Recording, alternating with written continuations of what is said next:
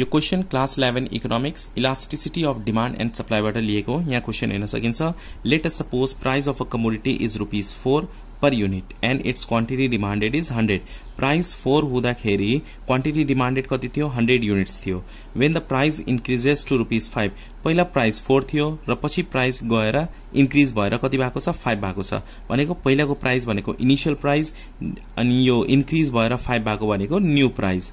It's quantity demanded decrease price increase हुने बित्तिकै demand for a commodity के हुन्छ डिक्रिज हुन्छ।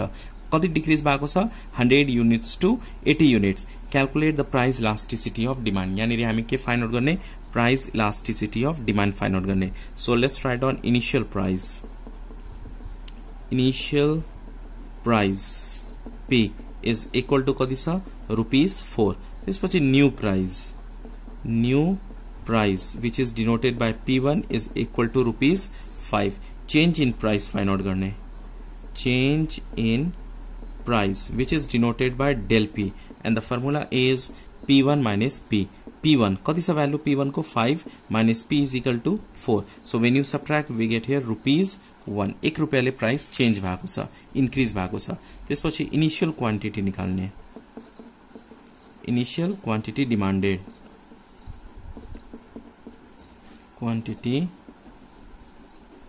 Demanded which is denoted by Q is equal to पहिला कति थियो 100 युनिट्स छ र पछि गएर यो डिक्रिज भएर 80 भएको छ। so here we have to write on 100 units। so new quantity demanded now new quantity demanded which is denoted by Q1 is equal to 80 units। अब यसमा चेन्ज इन क्वान्टिटी डिमान्ड कति percent कतिले change भएको छ यो निकाल्ने। change in quantity demanded which is denoted by del Q and the formula is Q1 minus Q। Q1 को value कति छ 80 minus Q is equal to 100।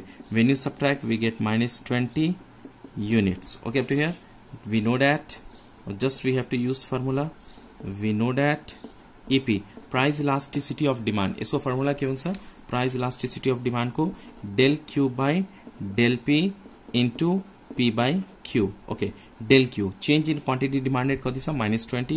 so write down -20 divided by del P means change in price। change in price कति छ 1 so we have to write here 1 into P। what is the value of P? P भनेको initial price हो। Initial price कति छ 4 so write down here 4 divided by Q। Q means initial quantity demanded which is equal to 100 units। so write down here 100 is equal to just multiply minus we get 80 divided by 1 into 100 and divide we get here minus 0.8। 0.8 is your answer। so price elasticity of demand kati aego cha minus 0.8। hope you understand this question which is taken from class 11 economics elasticity of demand and supply। if you understand please hit the like button। new hunनुहुन्छ भने please subscribe गर्नु होला and do not forget to share with your friends। thank you।